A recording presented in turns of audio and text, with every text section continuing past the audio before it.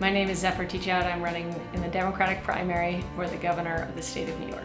The people of this state believe in public libraries and believe in public education and believe in public transportation. So many politicians in Albany have given up. There's two options, these two futures. One future is a state which is all CVS or Duane Reade and Bank of America. Really centralized power where people don't have a voice. And the other future is really responsive government, family farms, small businesses, and we have decentralized power. New York can be even more New York than it's ever been if it wants to be.